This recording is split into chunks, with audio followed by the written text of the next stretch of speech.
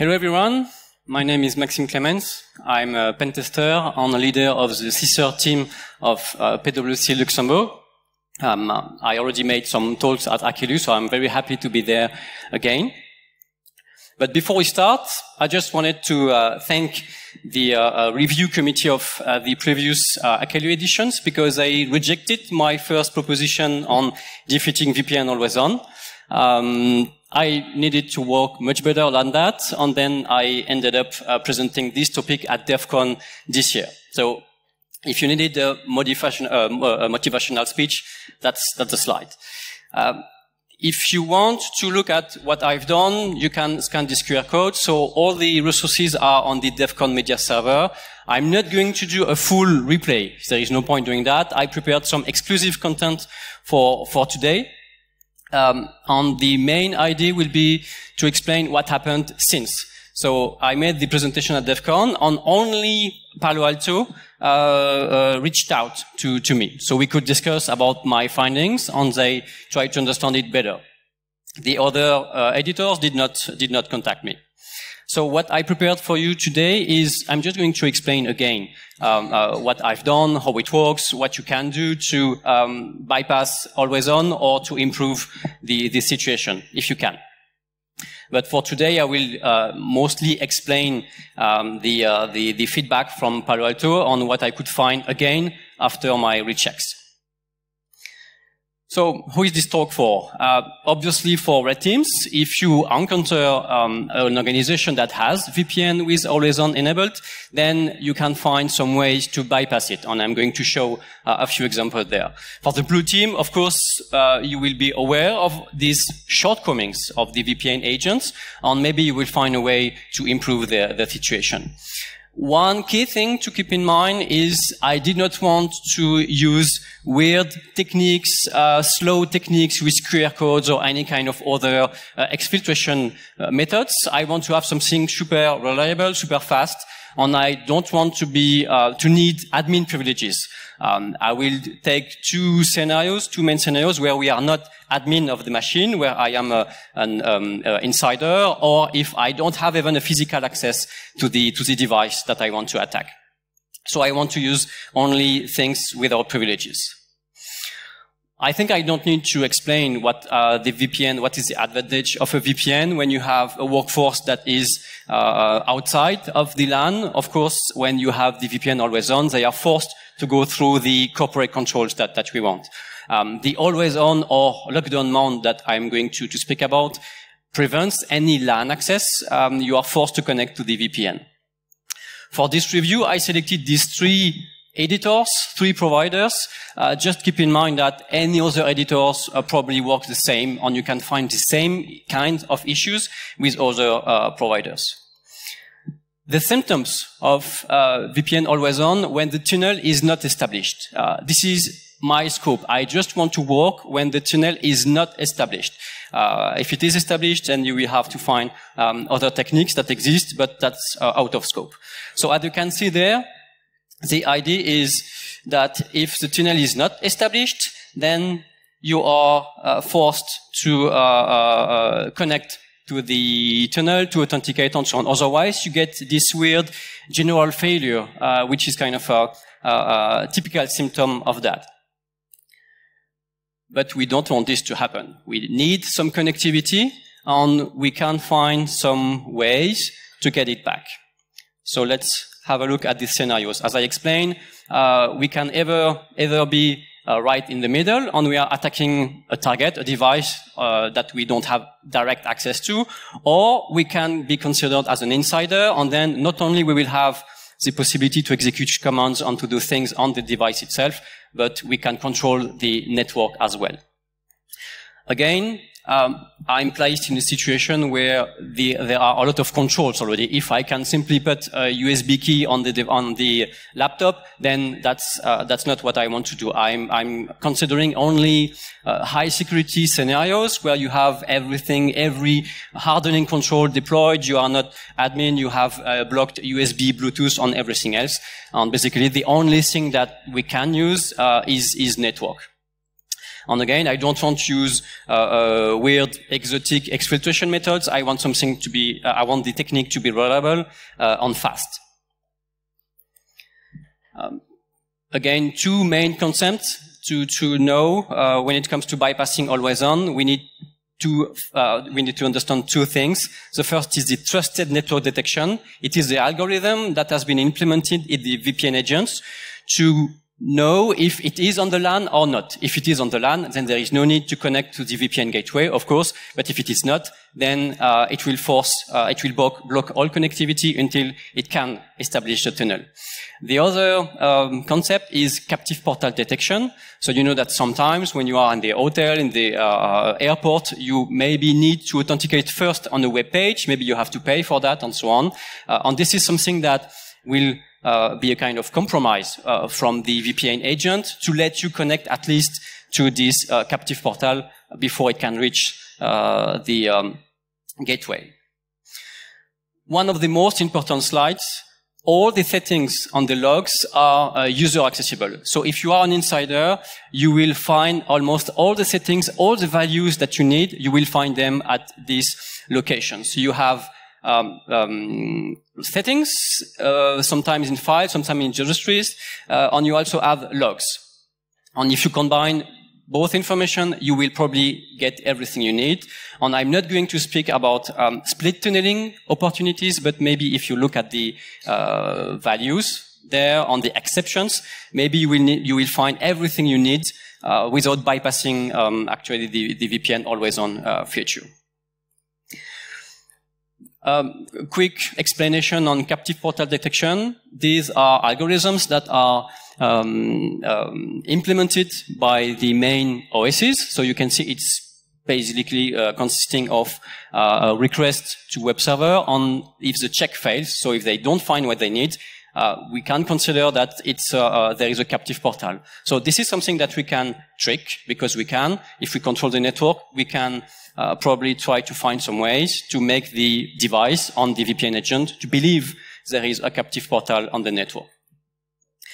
So just looking at these simple concepts, so CPD, TND on the actual values that we can find on the device, we can already think about naive attacks, because we don't need to understand how the network blocking is working. We already found some ways to probably bypass that. The first one that I imagine is the fact that in any case, the laptop, the device must find what is the IP address of the gateway. So DNS must work in any case. But the fact that DNS must work does not mean that maybe we can't try to use UDP 53 as a whole. So we don't need to comply with the DNS protocol, and then we will benefit from the whole bytes that we can use to establish this kind of thing. And it works.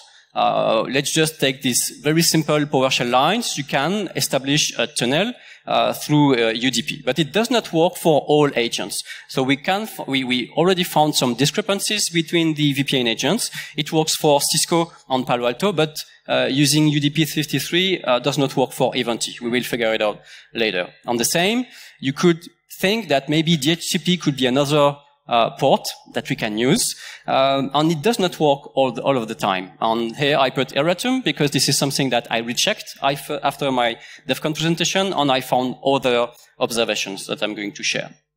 So that was the first attack that could work depending on your setup. Again, another naive attack. We can pretend we are a captive portal, and for that it's quite easy. You just have to redirect some of the flows to trick the agents to believe there is a captive portal. And again, if I can pretend I am a captive portal, I have a web server that is running, and I can benefit from all the features that I can have with any HTTP server. So you can exfiltrate information, you can establish a bidirectional C2, you can do almost whatever you want. Depending on the agent, the software that you use, you can have either a few minutes, sometimes you can configure that. On Palo Alto, told me that it's disabled by default. And indeed, that's in the documentation. It's just a coincidence that I found it the same value for some clients, but by default it is disabled. When it is enabled, that's the only way for someone to be able to authenticate on the network and to get some internet connectivity. So you can use that to exfiltrate information and to send big files.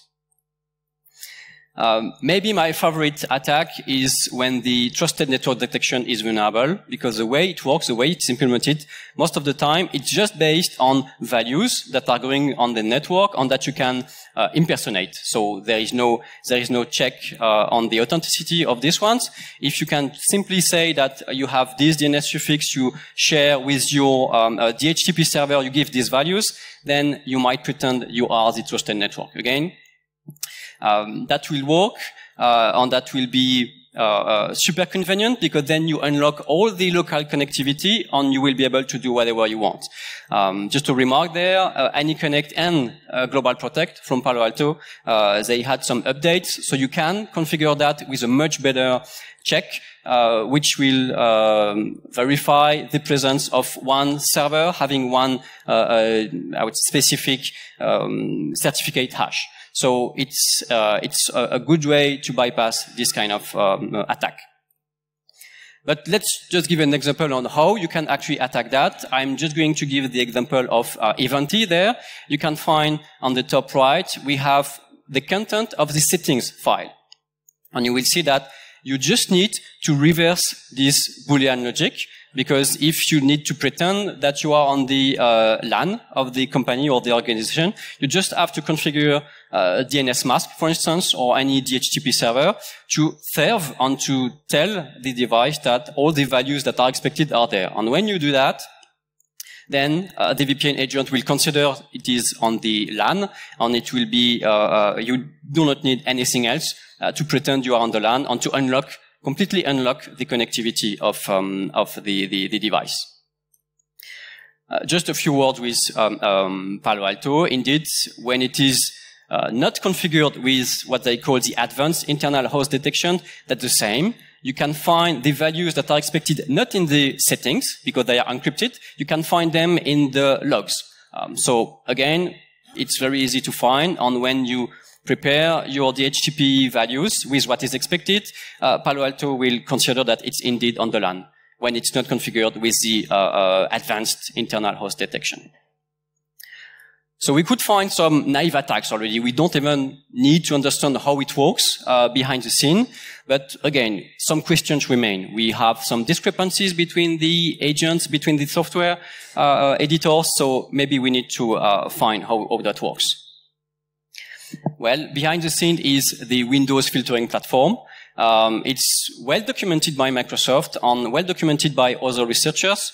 I'm just giving a few concepts there. You have some provider that can commit filters to the network or to the kernel of Windows, to keep it simple.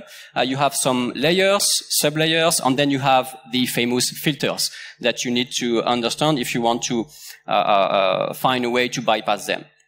And then we have some API functions that we can call and that you can even reuse yourself. If you want to inspect the WFP filters, you have several tools that exist. The first one is actually integrated in Windows. You already have it, so NetSH WFP, and you can dump the whole list of filters that are committed and active on the device.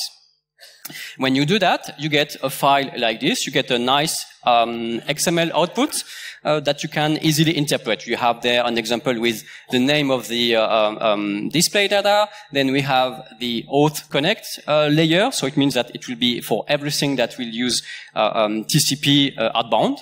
And then we have the action block, and we have the weight of this filter. So just with this one, it's actually the last filter that is going to be applied, and it is one of the examples to implement always on, because everything will be blocked outgoing with this kind of rule. And you can use other tools that are a bit maybe more convenient, on, for instance, WFP Explorer, which is one of my favorite because it's a nice graphical interface, and you will also be able to do a right click and delete the filter. So if you have admin rights, you can play with the rules on how they are pushed in the network stack of Windows. If we inspect the filters, we will find that we get almost all the answers. All the filters, all the things that make the agent work, make DHCP DNS work, on everything else that will block the connectivity will be deduced from the filters that you can see. All but Cisco. And because I'm lucky, I started by analyzing Cisco, and I had quite a hard time because Cisco decided to hide the filters. None of the filters that I knew were there would show up in the WFP output on all the tools. And I knew they were there, first because the connectivity did not work, but then if you enable the non-default subcategories and categories of the audit policy of Windows, you will get the event logs showing that some filters are committed.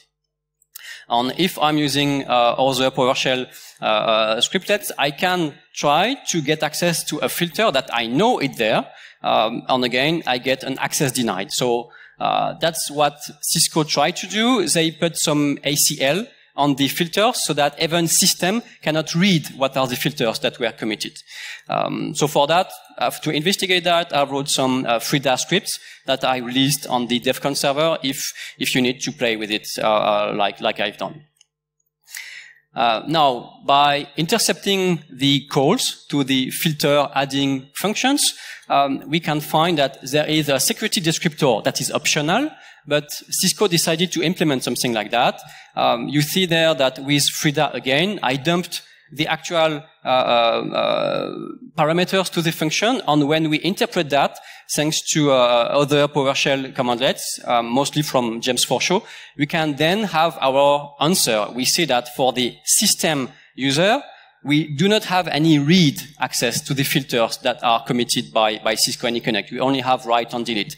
If we need to read the filters, we need to have a local service account, and this is what we get there. So they changed the ACL so that the filters were kind of hidden. But now that we get the values that is expected, it's kind of easy. And for that, I was lucky to discuss with James Forshaw, who gave me some tricks. And thanks to his tool again, just by precising and forging a token that is expected, then we can list the filter. So if I'm not using the token, I get an empty list of all the filters that were pushed by AnyConnect. But if I'm precising the token that is expected, then I get the list of all the filters. So sometimes you can you might need to find what is the expected token that you need, or the expected privileges that you need to inspect that.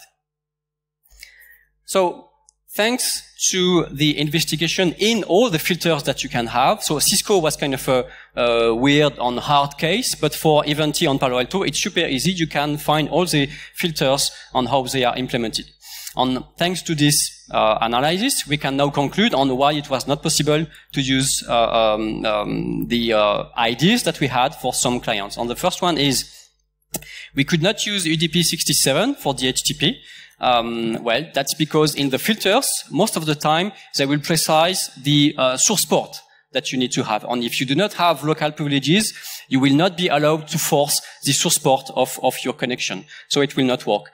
TCP and TCP DNS could also be used, but again, if we look at the filters that are pushed to the network stack, we cannot use the 53 port if it is on TCP.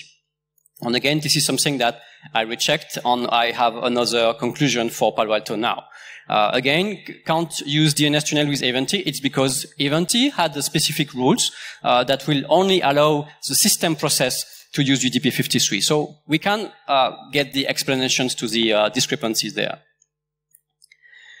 Now, Palo Alto reacted, and they say, no, that's not true. We do not have any issues with unrestricted UDP ports. So I wanted to investigate that a bit. And what we have there is a very nice example of rule shadowing. So on the left, we have the rules that I found there most often. So you can see we have a permit rule from Global Protect. It's to outbound UDP or TCP, so just outbound, it has a weight. And in the conditions, we have UDP, remote port 67, and source port 68. So this is the kind of rule that will prevent you from using UDP 67 if you want to exfiltrate through UDP, for instance. But sometimes, I'm not done investigating why they do that, but sometimes they pushed another rule, and you will see that it's again a permit. It's always, it's again auth connect, and the weight is lower, so it has a higher priority, and then you will see that the conditions are just UDP and port 67. So this rule is will be applied in priority compared to that one. It's a nice example of firewall rule shadowing. And when this rule is committed, then we will be authorized to use UDP 67. So again, I think it's a kind of an implementation issue that they might fix. Conclusion, again, I have even less time than for the DEF CON presentations. This is the table of all the attacks that I found and that works for these various clients. And you can see that they do not behave in the same way at all, but you can always find at least one technique that will work for the client that you have. And again, it will also depend on the version of your VPN agent, because I noticed some discrepancies, improvement, and sometimes regression between versions. So if I take the V607, I found that you can even use UDP 67 sometimes for some reason, but you can also use TCP 53. It will be authorized in the latest version. Now, after the talk at Las Vegas, I got contacted by Palo Alto. They wanted to discuss. I think it was a nice discussion with them. First, they told me, "Oh, you were wrong. Captive portal detection is disabled by default." That's true, indeed. So I wanted to fix that. Advanced internal host detection, again, it is something that I could not test in practice because I did not want to share the latest V6.1. I think now we are V6.2, but the V6.1, I did not want to share it with me, so I could not test it in practice. Apparently, in the documentation, the way it is written, I think it will fix the trusted network detection issue. And then we had more back and forth exchanges on the unrestricted UDP ports. They said it's not vulnerable. I said yes. They said no. I said yes. And then they realized that yes, I was right. But then that's not a big deal because the channel that can be established is not bidirectional. Well, unfortunately, or fortunately, WFP is stateful. So if you get some packets that get authorized to get out, then the answers will be authorized as well. So it can definitely be bidirectional. So if you want to establish a C2 only with those UDP ports, it will work. And finally, they say that, okay, it's not a vulnerability, it's a feature evasion. Why not? And it will be addressed nonetheless. Okay, recommendations. Again, I have limited times and they are boring. So just have a look at the DEF CON content. You will see what I propose. It's not easy at all. The conclusion, the takeaways is that the VPN agents, they are not perfect. All of them have some issues. It's not the same issues for all. We have some discrepancies, but none of them is perfect. Again, naive attack works. We could find some techniques that work even if we do not know anything about Windows filtering platform or anything else. And we do not need to reverse the binaries to find some attacks that work. TND spoofing remains my favorite attack because it's the most convenient, but provided that you do not have a very hardened configuration with the latest versions of the VPN agents. Again, all the answers, all the values can be easy to find, either with WFP tooling or even by reading the documentation from the tools. And we can also find some nice open source tools that will help you understand everything about Windows filtering platform and how it is implemented by this. Again, since I've been doing a lot of pen tests on these solutions, I can say that in addition to the issues from the vendors themselves on the agents, we can also find some mistakes that will undermine the overall security model of Always On if you let users having write access to the configuration files, for instance. Just an example. All right. If you want to follow up on this work, I will give my final talk at Black Alps in a few weeks. And you will find new specific bypass techniques that are specific to some providers. I found some fun attacks as well, and then we will discuss more about the tools. And I think I'm on time. Thank you very much for your attention.